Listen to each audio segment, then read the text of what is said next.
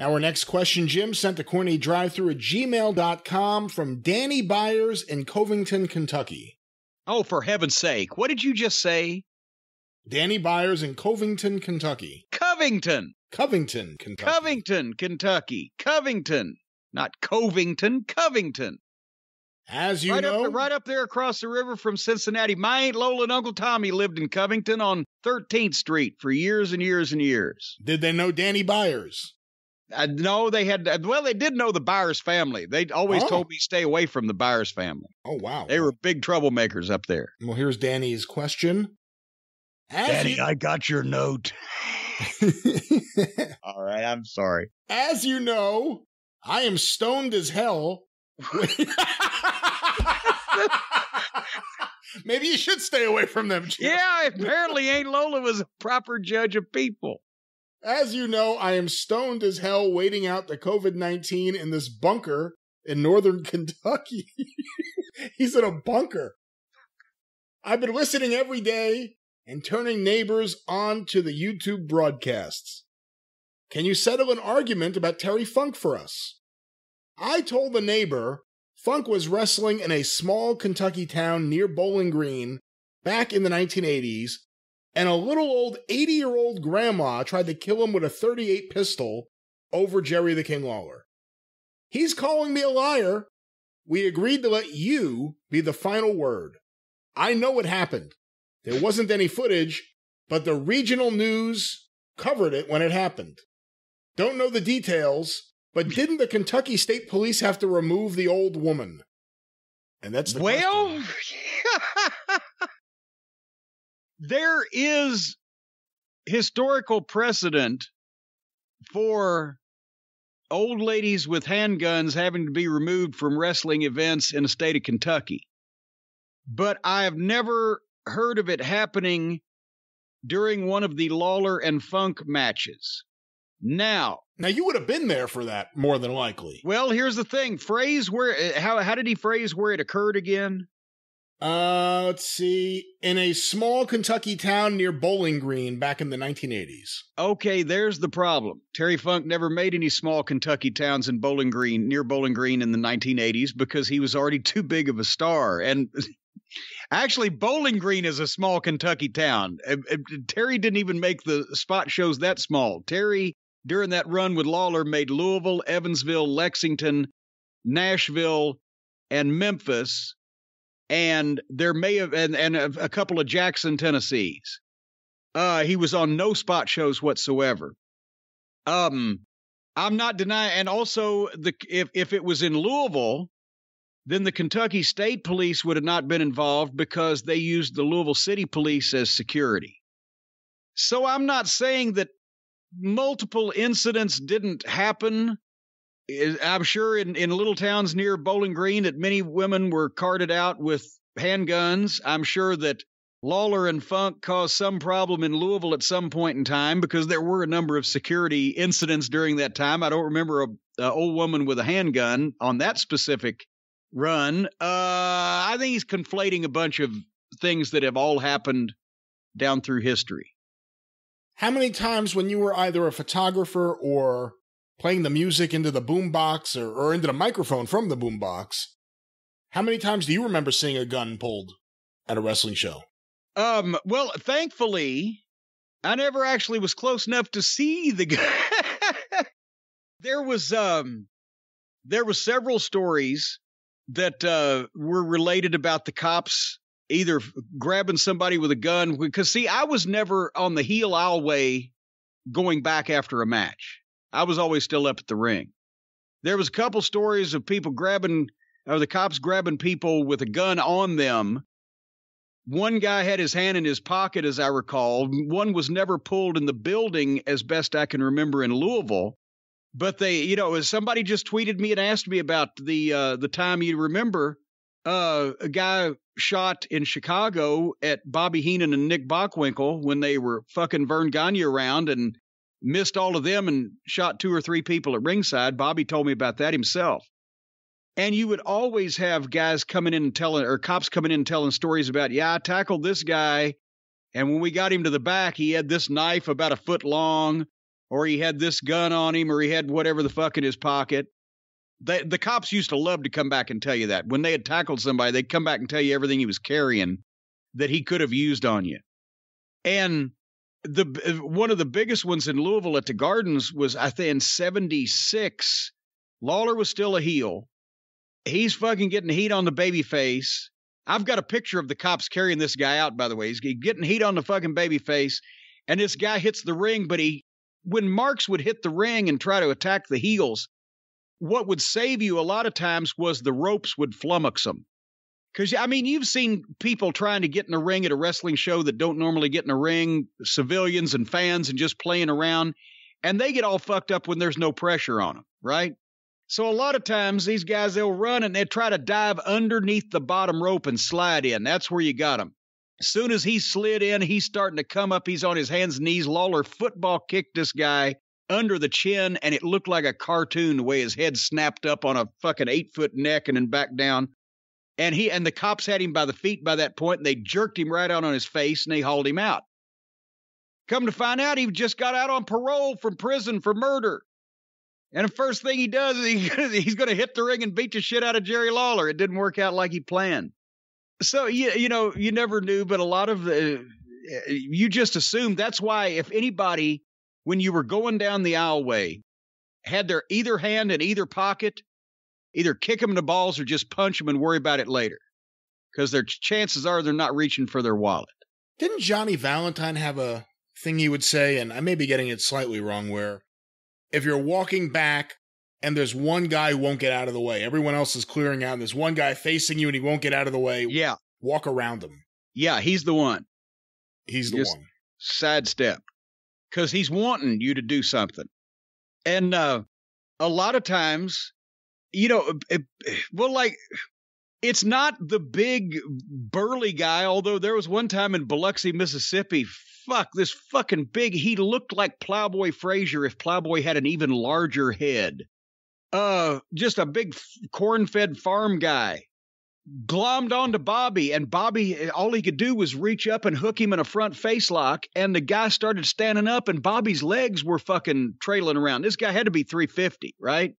And Bobby's legs are up in the air, and the cops are trying to it's a whole skirmish. There's other fights going on, so every cop is not just going after this guy. And Bobby wouldn't let go of him, and the guy wouldn't put Bobby down. He wiped out like half of fucking ringside with Bobby until finally he got tired with Bobby's 200 and something pounds on him, and he fucking bent over, and Bobby's feet got to the ground again. He was able to fucking get him down, and then the cops took over. But it's not always the danger. It's either an old man or sometimes even an old woman or somebody that you wouldn't look at. They're the ones that's going to slip in and either stick you or whatever, and you're not even paying attention because you're looking at all the visual threats. When was the first time you heard the story about the fan pulling the gun to protect the junkyard dog from Michael Hayes? The first night I was in the downtown municipal auditorium, Christmas night, 1983, when they said, "Oh, so you got to watch these people," because I had asked, actually, because I went out, and at that point in time, this was one of the first house show we had made in Mid-South Wrestling.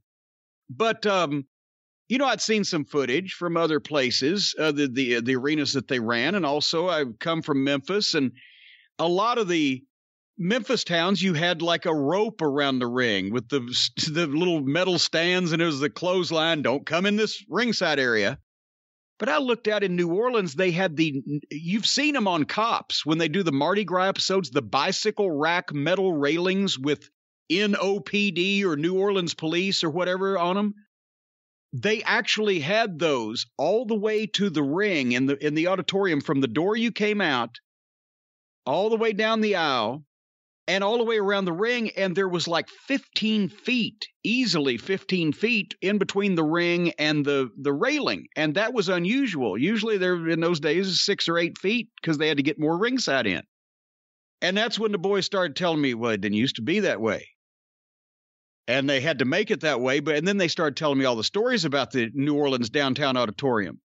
The room right next to the back door, we'd park in a parking lot out back, and the cops would watch the area, and you'd walk in that back door to the locker room. But there was a small room right next to the back door when any of the fans jumped in the ring and tackled a fucking heel and the cops grabbed them and brought them back, they would hold them there. And when the heel came back from the ring, the cops would give the heel the option of going into that room with the fan and closing the door for 2 minutes so that they could discuss all the things they apparently still needed to discuss.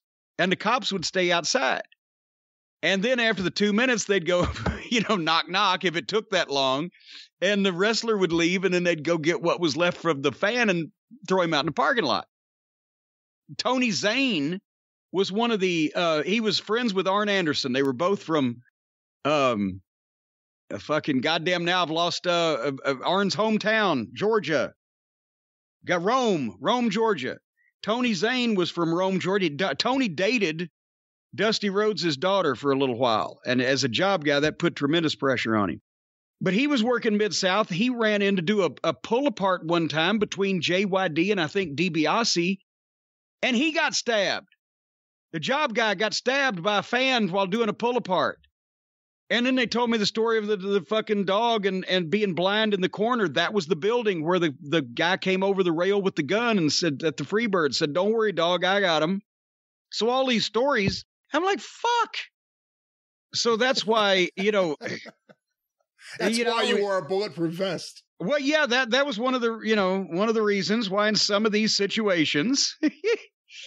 But really in New Orleans, by that point, it was better because that 15 feet around the ring, the New Orleans police bicycle rack railings, they brought the cops on horseback to clear the parking lot out or the back entrance, after the matches were over with, to keep people from starting shit in the parking lot. So it was better by the time we got there. The towns that were bad when we got there was the Tulsas and the Houma, Louisianas, and the fucking Little Rock, Arkansas, which is where the cops actually gave me the bulletproof vest. When they got new vests, the Little Rock Police Department, one of the main guys that worked the security at Barton Coliseum, brought it to me and gave it to me, and this was his quote: "I think you need this more than I do." He said, "Now remember, it won't stop ice picks, but it's good for knives and then bullets if they hit the blah, blah, blah. But ice," I said, "Thank you for bringing up, I hadn't thought of ice picks yet."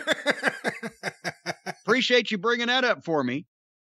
But in New Orleans, the dog was so hot with that thing. But when DiBiase turned on him, that's when they had to take DiBiase out of the building in the trunk of Grizzly Smith's car, and he had to drive down the road before he could let Ted out because the people were waiting for DiBiase. But they knew Grizzly, and he was everybody's favorite, and he was, a beloved wrestling legend around there to the fans, so they let him pass right by. They didn't know that DiBiase was closed up in the trunk of his car. They'd have killed him. They'd have burned the car with him in it. In your Midnight Express book, notoriously out of print, notoriously, you reprint some death threats that you received at various points. When was the first time, I don't know if you were sitting in the locker room and someone came over and said, "Oh, you should know this came in." Like, when was the first time you were alerted to the idea there was a death threat against you? Well, see, here's the thing. A lot of those that were printed in the book, they didn't send those to the goddamn newspaper. "Hey, tell Cornette I'm going to kill him." They sent them they were addressed to me directly, care of TBS or care of Jim Crockett Promotions or whatever, in the mail. So I'd be the first one to see them. And about, look at this one. Every once in a while I'd show the boys, this guy seems, quite serious. Because, you differentiated the ones from the 18 or 16 or 14-year-old girls that were obviously written in colored pen and on colored stationery. And one of them, even literally a quote was, "When I turn 18, I'm going to find you and kill you for what you did to the Rock and Roll Express." Okay, but then there's the other ones where it's just on a fucking card, like a postcard, or there's no name, or just signed a fan. "You make a great target under those lights. You'll never see where it comes from. Bye-bye." That was one written on a yellow scrap of paper folded over in the middle and with no signature or anything. Or the one that was quoting Bible verses after I set fire to Ronnie Garvin.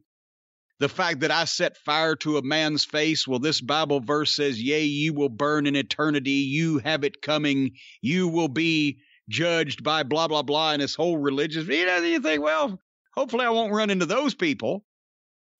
But, but they didn't actually just come in and say, hey, the one time they did for DiBiase in Little Rock, I've told this story, but they actually phoned that into the building.